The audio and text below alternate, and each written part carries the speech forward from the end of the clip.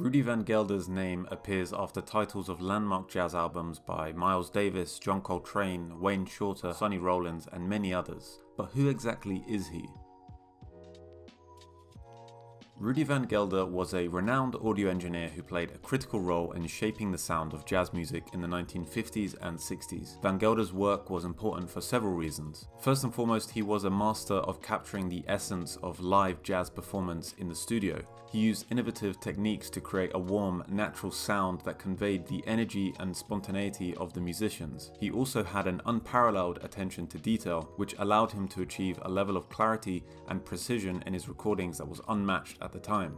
Van Gelder was also known for his close collaborations with the musicians he worked with, which helped create a comfortable and creative atmosphere in the studio.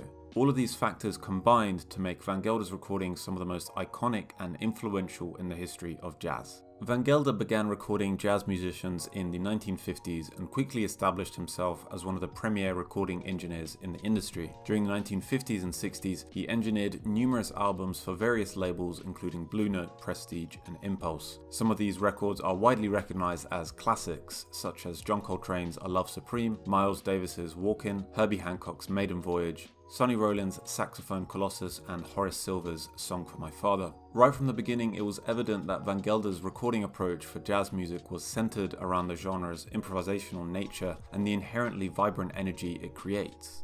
It's an improvisation of the moment, and if I make a mistake, it's possible I could destroy the performance, or at least lessen its impact. I think that is the most unique and difficult thing about jazz. It's music of the moment. They make another take, it's not the same. It'll be different, perhaps better, perhaps not as good, but it's each performance is a unique effort, and that's the hardest part. This excerpt from Richard Capeless's RVG Legacy website beautifully captures Van Gelder's approach. As a listener, if your relationship with a record were likened to that of an audience member at a jazz club, Rudy moved you from sitting somewhere in the middle to the front row. Producer Michael Kuskuna explains, Rudy loved the way music sounded live. He'd go home from a concert and feel that records didn't really sound like the live show. He thought he could make records better. He changed the way jazz was heard on record by making it closer to the live experience. Van Gelder built his own recording studio in Englewood Cliffs, New Jersey, which became a prominent center for jazz recording during the 1960s and 70s. It got so busy that I had to assign each label its own day. So no matter what happened, they would come in that day. And that worked for quite a while, actually, because otherwise it was everybody, I had to balance people's schedule, musicians and so forth.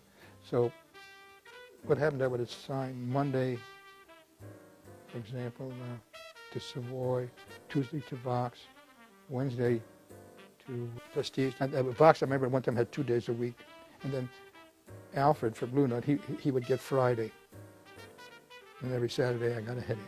He was unique compared to other recording engineers of the time in that he enjoyed ownership of the entire recording and post-recording process. This control gave him the opportunity to ensure that the final records reflected the sound of the original tape recording, with each record bearing his hallmark, a small RVG inscribed into the runout area. Owning his own studio enabled him to have authority over the sound of a record, allowing him to refine his skills and establish himself as the top audio engineer in the industry. Van Gelder was known for his meticulous attention to equipment, often building his own amplifiers and modifying recording equipment to suit his needs. This was all done with the aim of producing a very specific sound for the recordings. When people talk about my albums, they often say the music has space. I tried to reproduce a sense of space in the overall sound picture. I used specific microphones located in places that allowed the musicians to sound as though they were playing from different locations in the room, which in reality they were. This created a sensation of dimension and depth. He allegedly often recorded musicians in the middle of the night as he found the studio was quieter and the atmosphere was more conducive to creativity.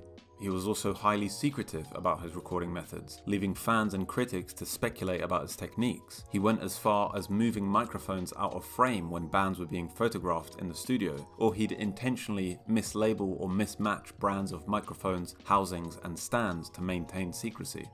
Being at the forefront of recording technology was very important to Van Gelder. He was one of the first engineers in the United States to use state-of-the-art Neumann microphones because, in his own words, a Neumann could capture sounds that other microphones couldn't. He also pioneered the use of close miking techniques, peak limiting and tape saturation to imbue the music with an added sense of immediacy. Van Gelder's recording techniques were admired by fans for their transparency, clarity, realism, and ability to achieve greater volume on his LPs while minimizing tape hiss and vinyl surface noise. A discerning ear is needed to notice the subtle nuances that distinguish Van Gelder's recordings from those of other audio engineers. Let's use Sonny Rollins as a case study. Rollins is a remarkable saxophonist who collaborated with Van Gelder on several albums. In 1957, Rollins released his first album under the Riverside label, The Sound of Sonny, which did not feature Van Gelder's involvement. Let's listen to a track from this album, What Is There to Say?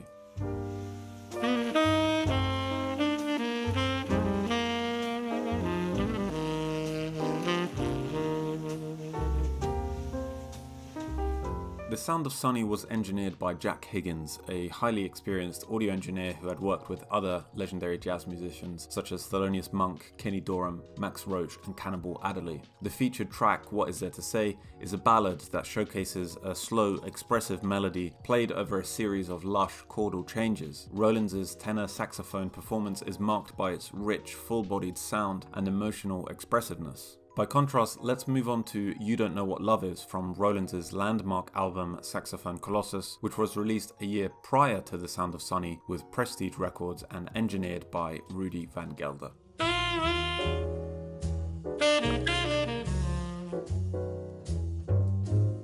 Once again, Rollins showcases his virtuosity and expression in You Don't Know What Love Is, another slow ballad with blues influences. I purposely selected similar tracks from the same artist, released in the same year and performed by quartets consisting of saxophone, drums, piano, and double bass. This was done to highlight the differences in the sound quality of the final product and, consequently, the effect of Van Gelder's involvement. If we listen to two more excerpts from these tracks, while considering various aspects of the sounds, such as breadth, depth, scale, space, immediacy, warmth, and closeness, all of which have been previously discussed, we can better understand the contrast.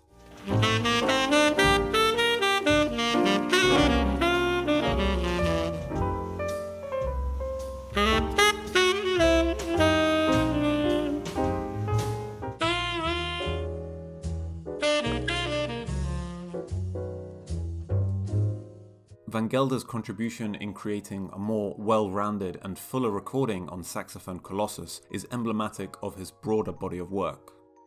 Rudy Van Gelder's legacy lives on today. His recordings continue to inspire new generations of musicians, and his sound has become the standard by which all other jazz recordings are judged. He won a Grammy Trustees Award in 2012 and received the Audio Engineering Society's Gold Medal in 2013. Even after his death in 2016, his influence on jazz recording remains strong. So the next time you listen to an album he's worked on, take a moment to appreciate the work of Rudy Van Gelder, the man who shaped the sound of jazz music. Thanks so much for making it to the end of the video. If you enjoyed it, please don't forget to like and subscribe. If you have any suggestions for drummers or other musical topics you'd like me to cover, just leave a comment below. Thank you.